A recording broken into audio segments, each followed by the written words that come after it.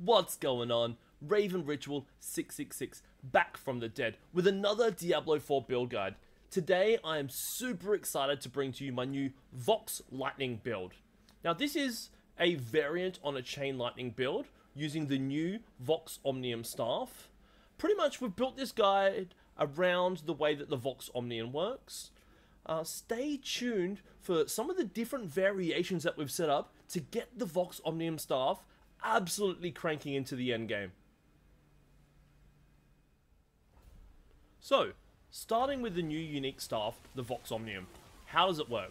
Well, I have a link down there in the description of a video on my overall thoughts of the Vox Omnium staff, like where I think it sits as a new unique in the game. Now, it is fun, so I really wanted to try to center a build around this staff to make it viable in the end game. So, my initial testing was, the one thing I like that it can do is it can cast a free Frostbolt, which means I can get my 4th stack of Tal Rashas. So using that, the Andariels, okay, I kind of came together with a build that allowed me to free up some changes in my Paragon, allowed me to free up some changes in my skill tree, to play a bit of a different variant on the Chain Lightning. Now, I played this build since day 1 of Season 5. I've been doing the Vox Lightning build this entire time. It has been great for leveling. It has been good for the mid to end tier game, and has been really good for the end game. It is viable. So stay tuned for when I go through the gear around some of the different variations you might run depending on where you're at in your journey. If you're on that push to like 90 to 100, or if you're trying to do Infernal or Hordes tier 8s, or pushing the pits. It's such a fun stuff to play with, so let's get into it.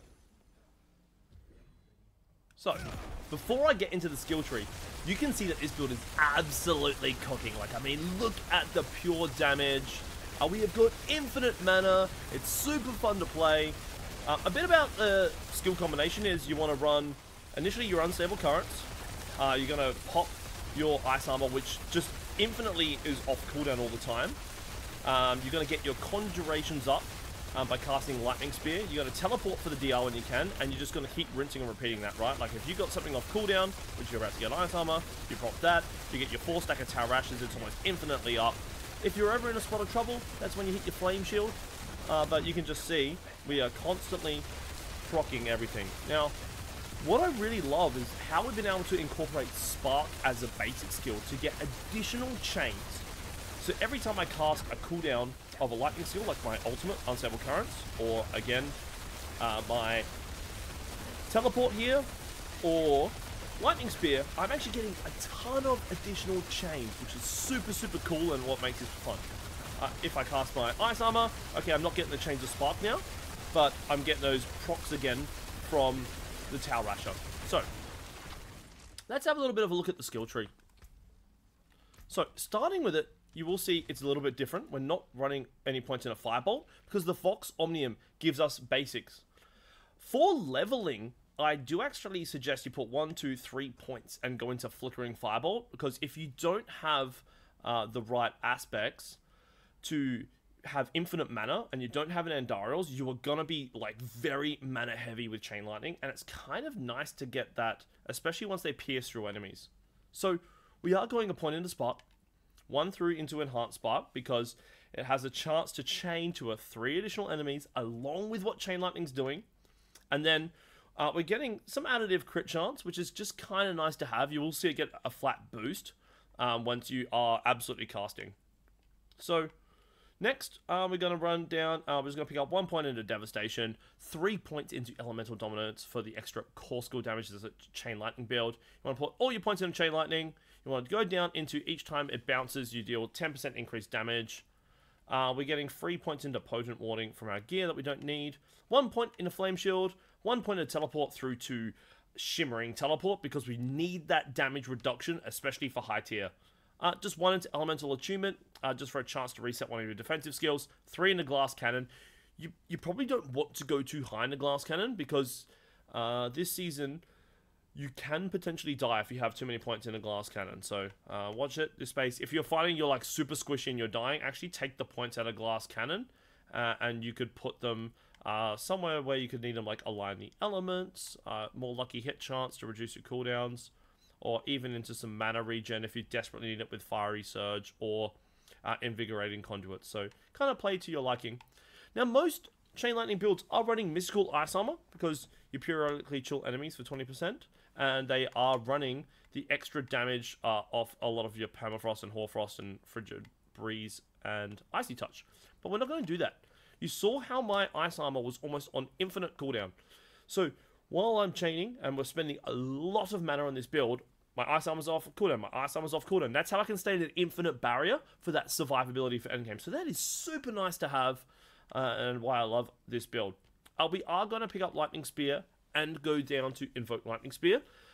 We really need that extra stuns because we are playing Devouring Blaze and we are getting a lot of extra damage when enemies are stunned. So, 3 points into Conjuration Mastery. My Amulet is not yet perfect and we're still cooking with fire. Ideally on your Amulet you want Conjuration Mastery and Devouring Blaze. I've spent so many millions of gold trying to get my Conjuration Mastery. I don't have it yet, but I will soon. But if you can get, 6 to 7 ranks in Conjuration Mastery, your damage is going to go through the roof. So you're probably better with Conjuration Mastery as your key passive on your Amulet rather than Devouring Blaze, but I'll talk through that once we look at the gear of why. Just 1 point align the elements, 3 in a mana shield for the DR, 3 in a protection because we really need that barrier. The barrier is super important. It's how we can survive. We go 3 into the barrier duration.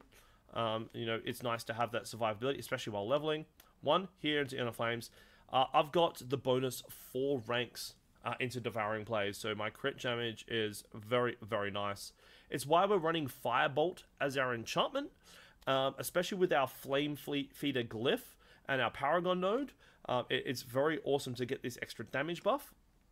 For leveling, however, until you get into the 3rd Paragon board, and you can get Flame Feeder and the buffs from it, you are actually better to put a couple of points maybe out of Shocking Impact or out of probably Convulsions and Electrocution. You don't need that. Take those points out there. At least put 1 in a Fireball and run Fireball. You are going to get really fast AoE clears, especially through Hell Tides, especially through Nightmare Dungeons. Fireball's very, very nice to have. But once you've got that Paragon board open for Flame Feeder, you're definitely better off to run Firebolt for the extra DR, the extra damage. And again, with your Devouring Blaze, you're going to get those extra massive crit damage, which is nice. 1 point into Static Discharge, 3 into Shocking Impact. Like, the damage buff on Shocking Impact is really nice this season. Look at that, up to 136,000. It actually stacks once I'm chaining. Like, if I watch me chain Lightning and quickly come to my skills, that goes up to, like, 270 or 370,000. I can't remember. But if you are leveling and you don't have the right aspects yet, you are better off to go into Invigorating Conduit. Every time you absorb the mana, you get your energy back. But for endgame, better for Shocking Impact.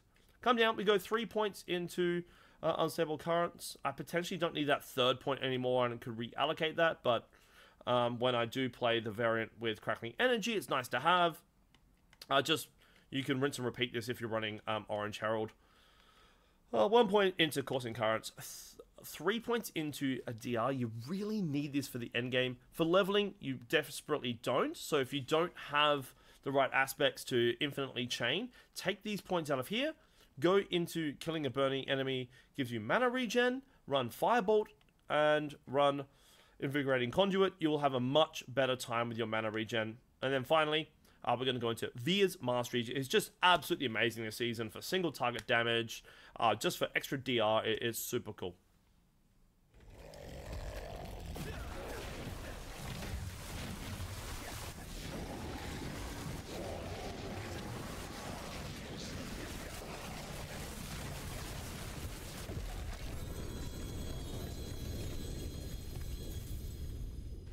So taking a look at our gear, this is where the build really comes together. Now, there are quite a few iterations of what you can use to still set this up.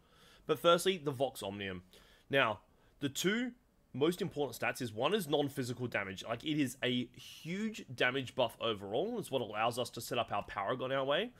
The intelligence is absolutely fantastic. But the reason why this build works so good for Chain Lightning compared to a single hand is, normally if you swap to a 2-hander, you are losing so much attack speed. But you can see right here, I've got 42% core attack speed. That's without it masterworked all the way, and that's without it being GA. So the attack speed is super good just by running the Vox Omnium. Again, the intelligence on the two-hand is awesome, and the non-physical damage. So because we run the Vox Omnium, we can get our extra stack of Frostbolt, which means we've got our 4 stacks of Tal Rashas when we're running Andariels, and with our current setup. So looking at our skills, realistically, firstly you just want to be running Flame Shield, Unstable Currents, you want to run Ice Armor, you want to run Chain Lightning, Teleport, and you want to run your Lightning Spear. And then for your enchantments, Firebolt and Chain Lightning. So then, looking back across at our gear, how do we have infinite mana? Well, you've probably seen this before. It's not too different to another Chain Lightning build, but it's Andariel's Visage, which gives you that massive life on hand, along with the Starlight Necklace. Now, if you don't have an Andariel's Visage, you can still play this build, and you can still have a really good time. However, you might want to change the aspect on your necklace. You're not going to get the life on hand, which is going to infinitely regen your mana, because that's what Starlight does. Every time you gain 55 of your primary resource and you heal, or your primary resource of your life, you heal. So that with Andariel's just is what gives you like infinite life and infinite mana. But you want to run recharging loop on your amulet, because every time your Chain Lightning bounces, which is bouncing all the time, you're getting energy back, which is very, very nice to have. So if you don't have Andariel's, it's okay. You could run a helmet like this is what I ran earlier with Intelligence, Max Life, and Armor. That's perfectly fine. If not, Intelligence, Max Life, you could get a cooldown on Lightning Spear if you want to regen that faster. Lucky Hit, Chance to Stun, or Lucky Hit, Chance to Freeze are the best in slot for your tempers, whether you're running a helmet, a chest piece, boots, or gloves.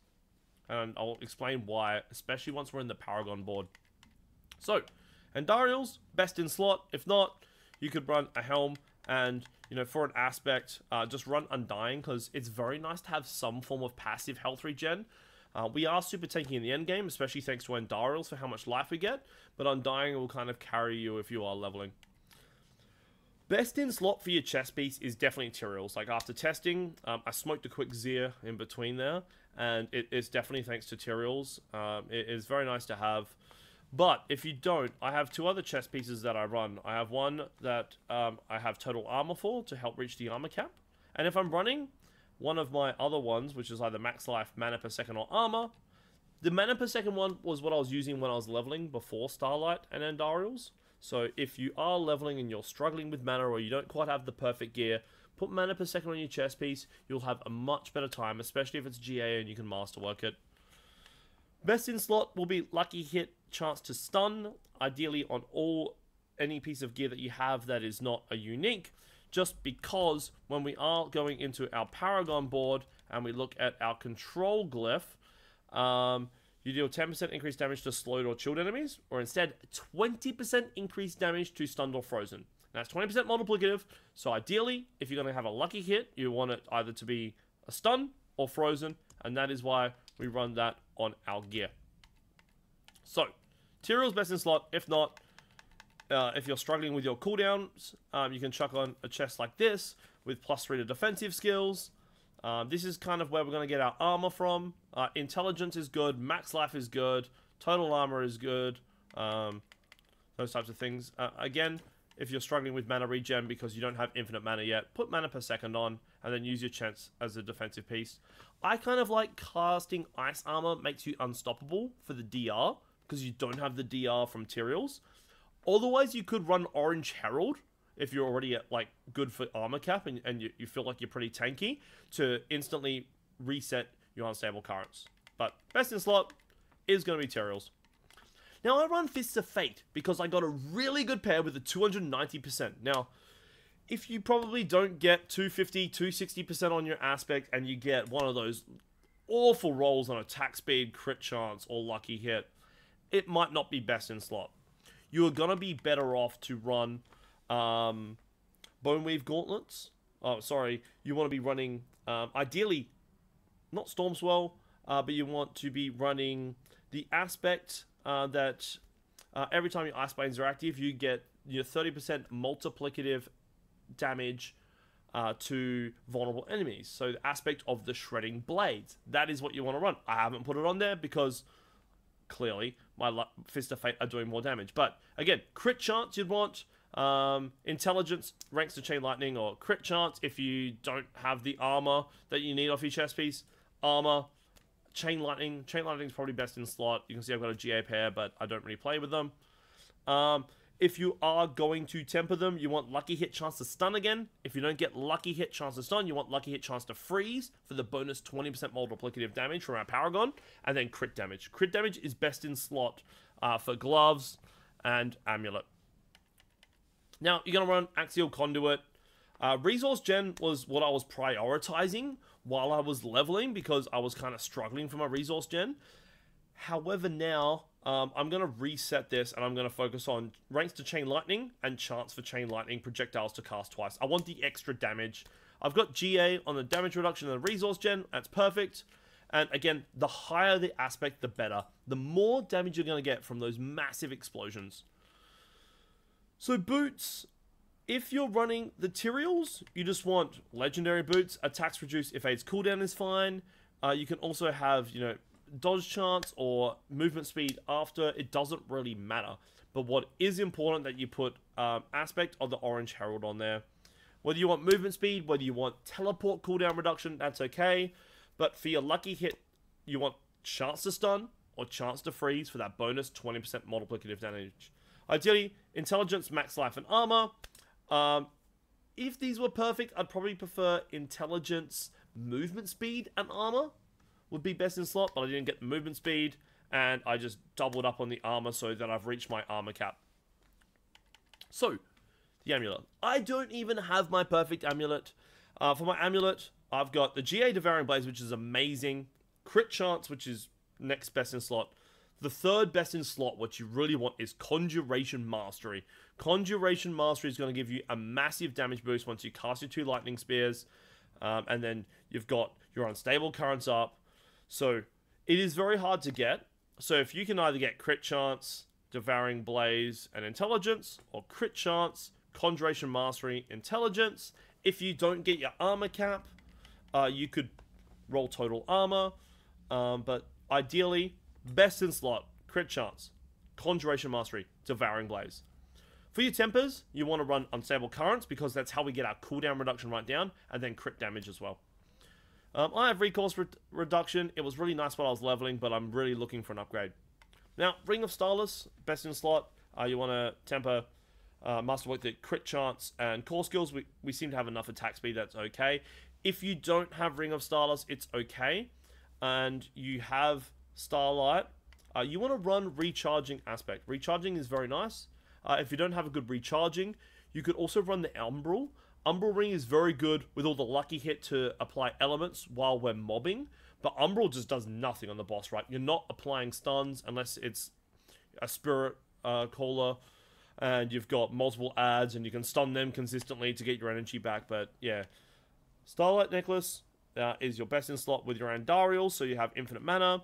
And then if you don't have Ring of Starless, I would put anything for damage on. Maybe Shredding Blades, Conceited, you could put on if you need the damage. Or depending on what you're running on your gloves.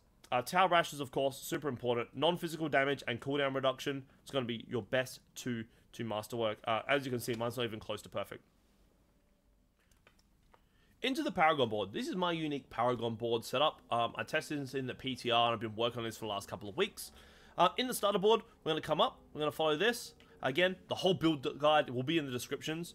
We're going to run Charged for the crackling enemy energy damage. Again, that's why we are running Unstable Currents. Come up and pick a lot of the extra damage up around here. You definitely want Static Surge because it's how you can apply Vulnerable. It's such an awesome way to get Vulnerable on all your enemies, especially how often Chain Lightning hits. Into here, we're getting Control. Like we kept saying, while we were applying the Lucky Hit chance to stun or freeze, we're getting that multiplicative damage. It's super nice. And a flat 80% damage to crowd control enemies works very nice with Devouring Blaze. Into the third board, we're going to come down here. You're going to pick up a little bit of extra damage to burning enemies and elites. We're going to run Flame Feeder for the bonus damage to burning enemies. Works very nice while we're running the Firebolt enchant. And then we get the 20% bonus damage to burning enemies. We're getting the 10% damage reduction from burning enemies. Every time Chain Lightning is hitting something, it's like bum, bum, bum, bum, bum, bum. We are getting the DR and the bonus damage. They are just burning. So it's very, very nice to have. Down here, a little bit more non-physical damage, as this is kind of a non-physical damage build. Resistance all elements. I probably can drop that now and chuck those couple points elsewhere, but we'll look at that later. We're going to run Elementalist. Again, more non-physical damage. Very, very nice to have. Plus the bonus with Fire, Cold, and Lightning is absolutely amazing. Stacking them consistently, which we are doing with our Vox Omnium. Super, super cool to have. More non-fizzy damage. Down in here, Exploit. We need the vulnerable damage. We don't really have too much else. We want to pick up the vulnerable damage in here. Same as Frigid Fate. We're getting a current bonus of 60% multiplicative damage to vulnerable. So this is such an important legendary node to have. And then cold resistance. We just kind of want that for the intelligence. But the main point is we want to pick up these extra vulnerable damage here. So then we come across. We're going to shoot into our next board. Where we're going to pick up Destruction. We get the bonus 114% crit damage, which is amazing. Conjuration damage, which is just kind of cool. Finally, up into our Unleash node. And this is something I'm still testing to play with. However, I like the bonus damage to Lightning here, which is kind of nice to have. This was super important while leveling. I'm not sure it's as important now, but we still get an 8% multiplicative damage increase when we're spending 50 mana. And we are spending 50 mana all the time. Okay, that is going to be all for the build guide. Thank you guys. I'm Raven Ritual 666. You'll find me live on Twitch on Thursdays, Saturday afternoons. Please come give me a follow. It's absolutely free on Twitch. If you want to check out more of the build, you want to ask me any questions, again, any comments, I try to respond to all of them to help you out with this build guide.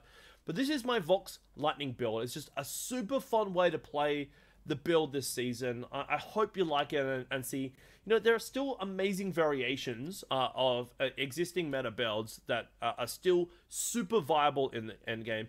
Remember guys, please subscribe to my channel. It is absolutely free. It doesn't cost anything. It really helps go to support me. I appreciate every one of you that have made it this far in the video, and I look forward to seeing you on the next one.